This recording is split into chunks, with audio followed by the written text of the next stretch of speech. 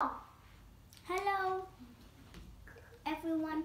Today I'm going to be talking about my favorite topic, biology.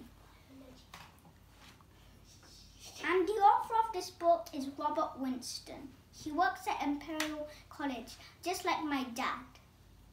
Okay? First I'm going to be telling you about eukaryotic cells. Eukaryotic cells over here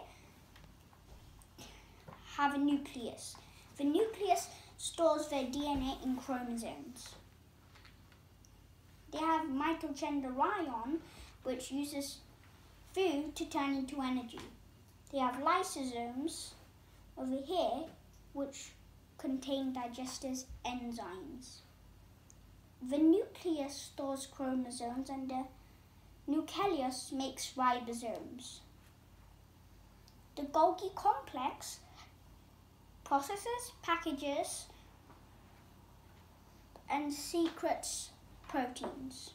The endoplasmic reticulum transports proteins made by the ribosomes around the cell. The cell membrane is the outer boundary of the cell. It's soft. Next, I'm going to be talking about prokaryotic cells.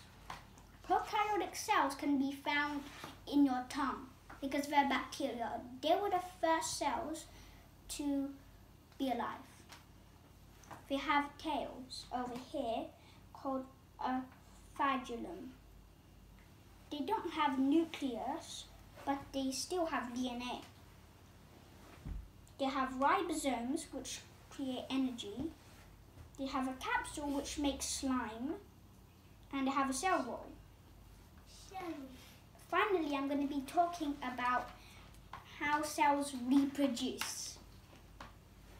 First, simple eukaryotic cells or single-celled eukaryotic cells use mitosis.